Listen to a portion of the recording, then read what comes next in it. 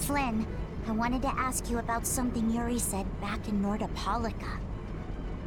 Huh? What are you talking about? I'm talking about how Yuri said that he'd kill you if you became a bad person.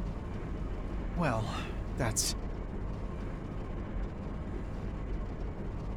For example, if you became someone that Yuri thought needed to be killed, do you think he'd swing his blade without hesitation?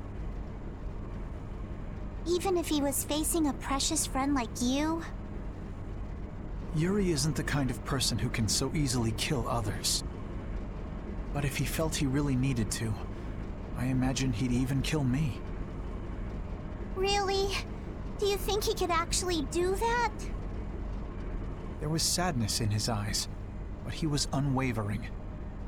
Then it's true. But that kind of determination must be heartbreaking.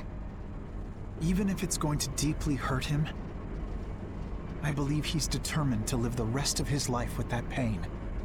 Yuri possesses just that kind of strength. You think so?